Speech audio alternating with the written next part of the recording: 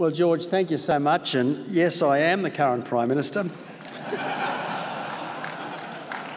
I hope my currency as Prime Minister is about the same as the currency that Pharmacy Guild presidents have, because they nearly always have very long and stable careers at the head of the Guild. George, it's great to be with you. It's great to be with Kos Sklavos, your predecessor, with whom I worked very closely as Health Minister. It's great to be with Paul Sinclair, the new President of the Guild in New South Wales, who I've known for almost 40 years. It's great to be with Ron Boswell, my parliamentary colleague and friend, who is a fitting awardee from the Guild tonight. It's good to be with Jane Holton, formerly the Health Department Secretary, now the Finance Department Secretary. And can I say to all of you, it's good to have friends in finance. It really is good to have friends in central agencies, and as a former Health Secretary, Jane certainly is a friend of pharmacy, and now, of course, she's in the Finance Department and doing a very, very good job. But I, first of all, want to say what a thrill it is to be here with community pharmacy in the heart of our nation's capital. It's great to be back with community pharmacy. I was always delighted to be here at these dinners as Health Minister, and I have to tell you, I am even more delighted to be here at this dinner as Prime Minister. I believe that community pharmacy is not just a business, it's a service. But it's not just any old service. It is a service which gives comfort and confidence to our people and to our communities. Because there's hardly a community worth the name anywhere in Australia that lacks a community pharmacy.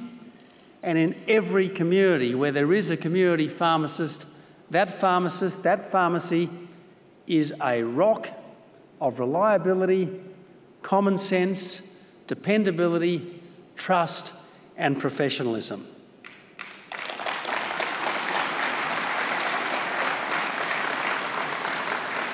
When I was the Health Minister for 4 years, I had lots of complaints about lots of different subjects.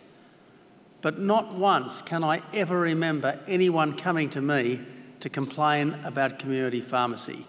I had lots of people come up to me when I was the Health Minister and compliment me on the work of community pharmacists, and I was very happy to accept those compliments, I have to say. I was very happy to be complimented for the work that you did, for the work that you do.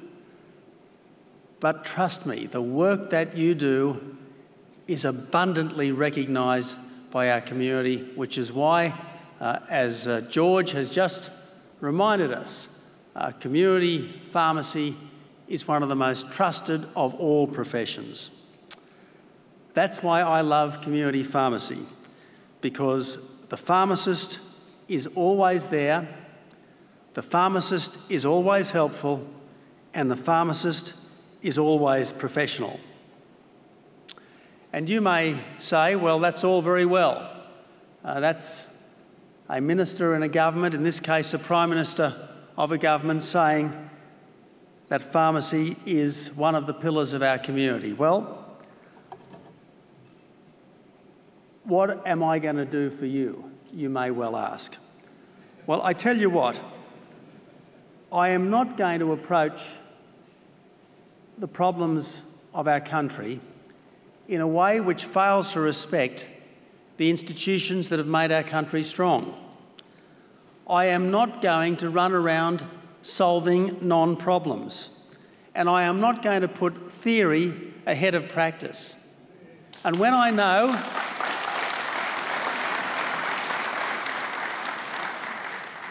know that something works, I want to support that which works. I do not want to go for something which is untried and unproven against something which is tried and is proven. And I never want to promote theory over practice. And one of the things that we can most depend upon in this uncertain world of ours is that if there is a community pharmacy for you, That is something that you can absolutely rely on. Now, as you know, these are quite different times today than the times that we enjoyed until just a few years ago. As you know, up until 2007, government, it was a coalition government, to be sure, but up until 2007, government was regularly delivering surpluses in the order of $20 billion a year. We know that since then, governments, a Labor government until quite recently, was regularly delivering deficits in the order of $50 billion a year. So times are different now to those of just a few years ago. And I cannot stand up and say to you that government will no longer be looking for savings. I can't say that to you in all honesty. But what I can say to you is that we want to work with you so that whatever we do, in the end, is helpful for pharmacy, is helpful for your customers and your communities. And we want to work with you to ensure that the great community pharmacists of our country are providing more services, not less services, to the people of Australia.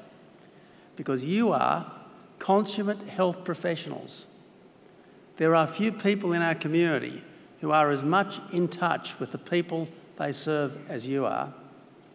And with government support, I am very confident that community pharmacy can do more for the people of Australia, can do more preventative health work for the people of Australia, can do more to work with an ageing population to ensure that we age in the best possible health.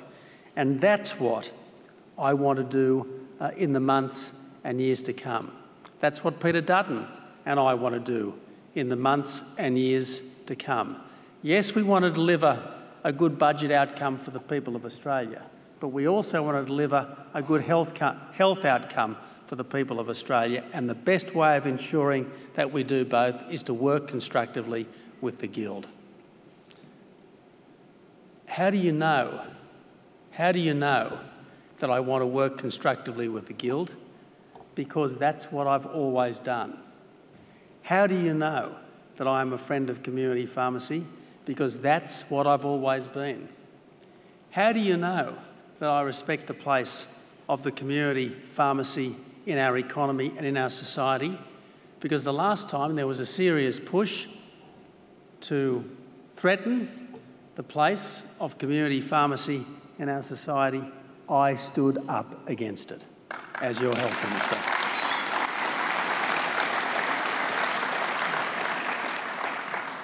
So, my friends, as we go forward, all of us have to do the right thing by our country.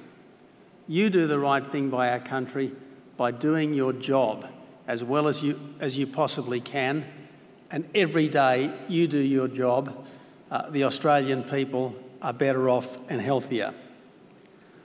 I do my job. Peter Dutton does his job by helping you to do your job better. And yes, because you're small business people, we help you to do your job better by getting taxes down, getting regulation down, trying to ensure that as far as is humanly possible, we work with business, not against business, trying to ensure that we always have an open door and a ready ear to the problems of business whenever they are brought to us. But in the end, the best way that we can help community pharmacy is by working with you to enable you to better serve the people of Australia. And that's what we want to do. We want to work with you. President George, it was great to hear your praise of my friend and colleague, Peter Dutton.